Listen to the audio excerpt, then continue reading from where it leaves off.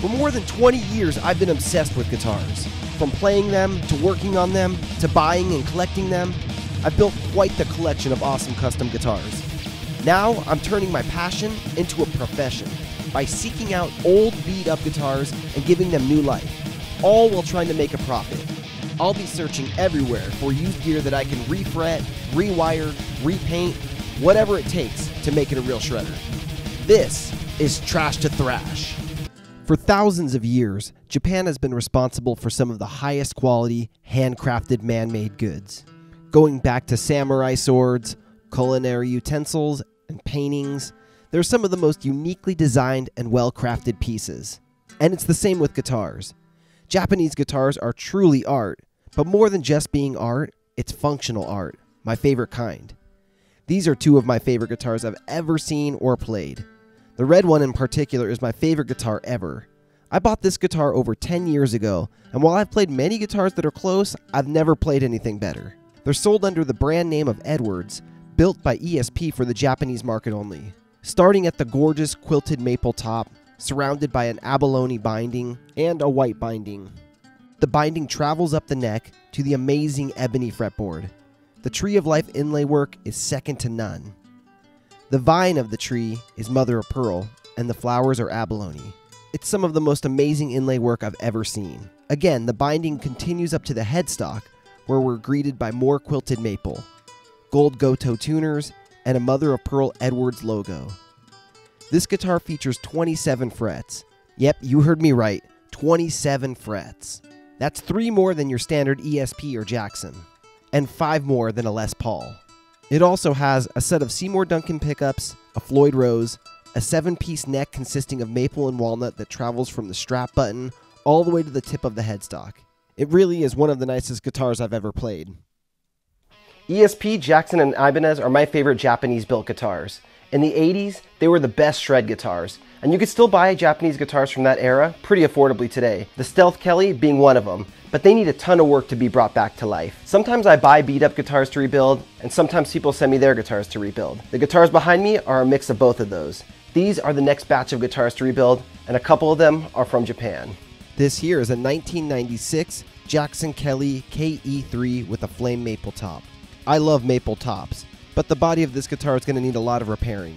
After I fill all the chips and dings, I'm going to sand it down. The maple top on this guitar is actually a really thin veneer. It would need a ton of sanding to get it down to its natural color again. And by that time, we'd probably already be sanding through the veneer. So unfortunately, we're going to have to paint right over it.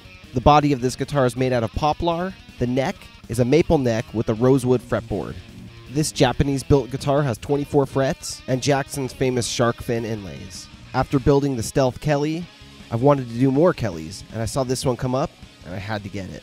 When set up right, these 90s Japanese Jacksons were amazing guitars. I got this guitar so cheap because if you look, it's pretty trashed. The bridge has mismatched parts, there's a giant screw just filling one of the holes, there's extra holes drilled in the body, the pickup ring is trashed, there's no neck pickup, and the body's got a lot of repairs needed. I'll certainly have my hands full repairing this one and getting it back to normal, but that's the name of the game. When I'm done with this thing, we're going to have a grade A shred machine on our hands. This is an Ibanez RG350 MDX. It's a 2010 model and it was built in Indonesia. It was sent in by a fan of the show, Ben, to have it overhauled. This is Ben's first guitar from when he was 16 years old, and it was sitting unplayed for years, so he wanted to give it some new life. This guitar features a basswood body with bolt-on construction. It has 3 pickups, humbucker, single coil, and a humbucker. The neck and fretboard are maple with a Wizard 2 profile. It's got 24 frets and shark tooth inlays. The RG series from Ibanez is probably their most popular model, played by a ton of pros, with a ton of different models of them out there at all different price ranges. This guitar here is an early 80s Ibanez Pro Line Flying V. This is another one that was sent to me from a fan of the show who thought it would be a great project for me. Although he didn't want me to rebuild it for him, he wanted to sell it to me. If you've watched this show for long enough, you know that I'm a sucker for buying guitars, especially ones like this with a ton of potential that I can rebuild. The guy had bought this guitar to rebuild himself and just never got around to it. It had been sitting there for a couple years in a case at his house. He saw the show and thought that this would be a great project for me to do. I'd never even seen this model before, but after looking it up, I agree with them. I love doing my own custom builds, but doing custom builds for other people is a lot of fun too because it takes me out of my comfort zone. It gets me working on guitars I probably wouldn't have bought myself and incorporating their style into it. So this one's kind of a best of both worlds for me, and it's got me thinking outside the box. Alright, it's time to get started on these guitars. So I wanted to say thanks so much for your guys' continued support, sharing the show on your social media, and letting people know about the show. If you haven't already, hit the subscribe button, hit that like button, hit the notification bell so you're notified every Thursday when a new episode comes out, and leave a comment down below and let me know what you like about this episode. I've had so many cool guitars to work on lately that I've hired a helper. So let's head out to the shop and I'll introduce you to him. This is Ryan.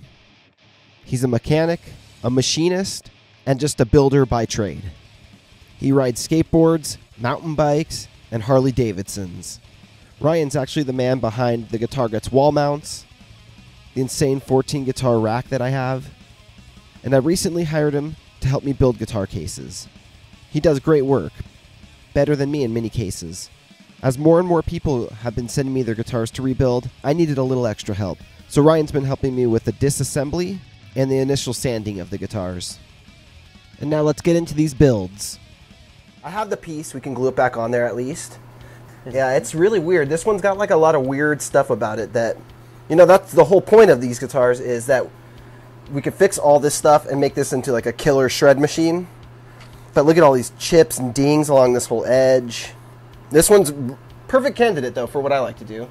I think this one's gonna go Crackle. Oh, it's gonna be the first Crackle. That's gonna be sweet. For the last couple weeks I've been experimenting with a new type of paint called Crackle. Crackle's not anything new. It's been around for a long time, but it's new to me. I've never done it.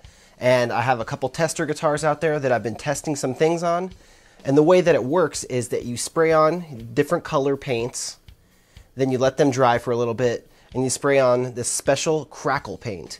And the Crackle paint comes in different colors too. I'll be using black Crackle, but it sits on top of the paint and then it tightens up, way different than normal paint, and creates these really cool lightning, barbed wire looking cracks throughout the whole surface of the guitar.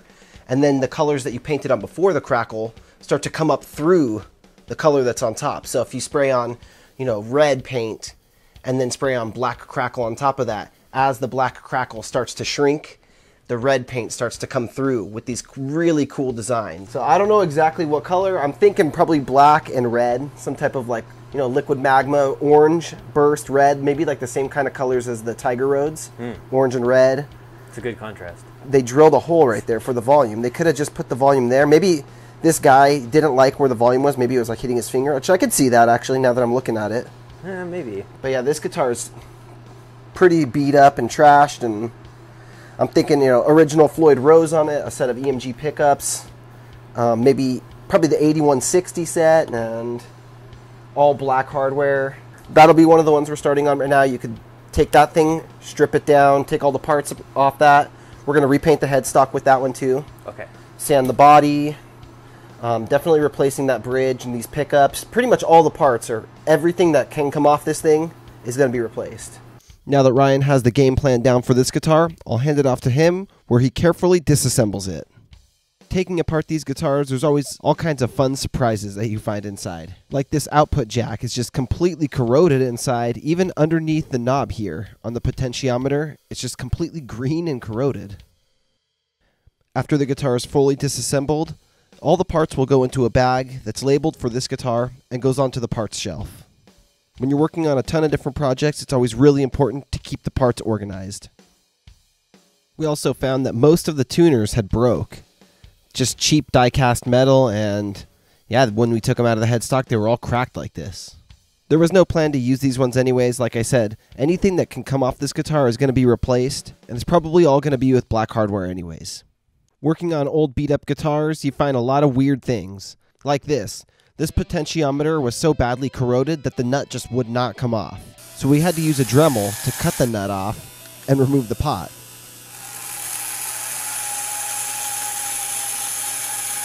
I'll be honest, I never really ran into this problem before, but it's no big deal when you have the right tools on hand to do the job. It would be a huge headache if we didn't have the right tools though, if this is the thing that held up the job.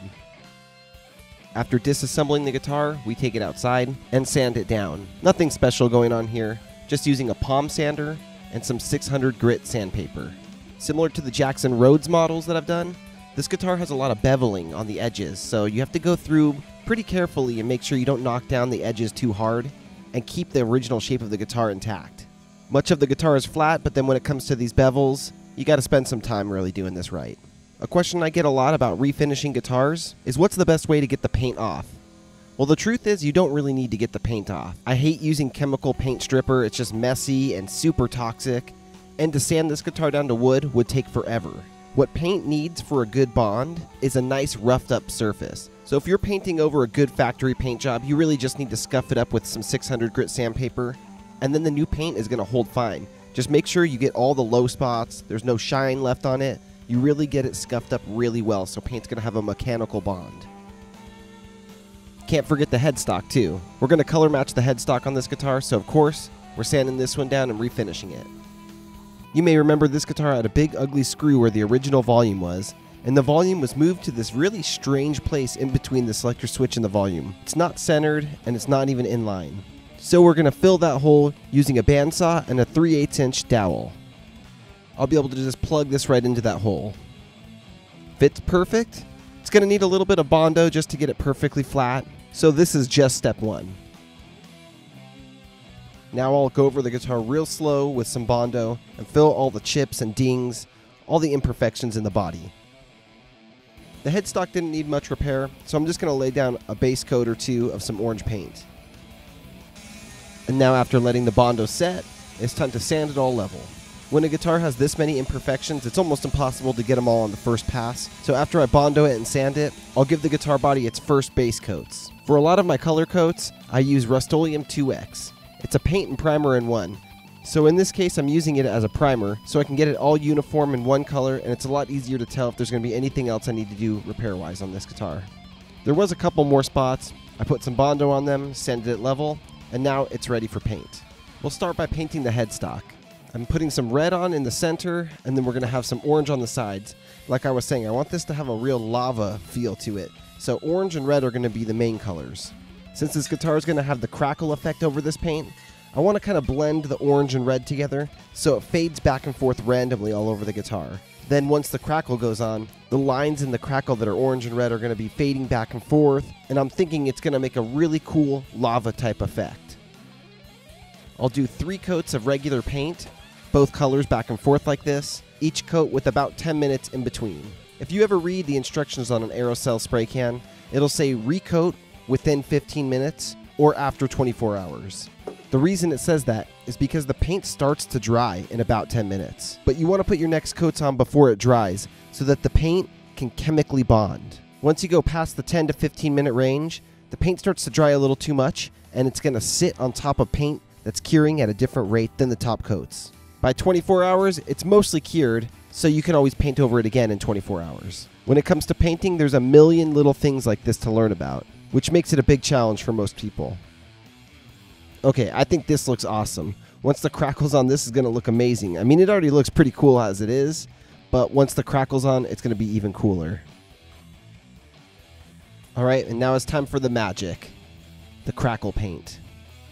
I'm still getting the hang of this crackle paint, but the heavier you lay it on, the more intense the crackling is going to be. You want to lay it on almost so thick that it's going to start running.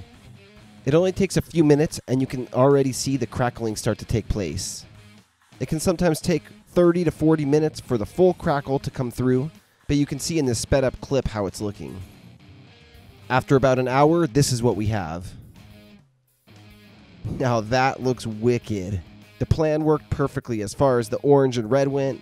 It fades back and forth seamlessly with a very clean burst. This is pretty much exactly what I was going for with the lava look.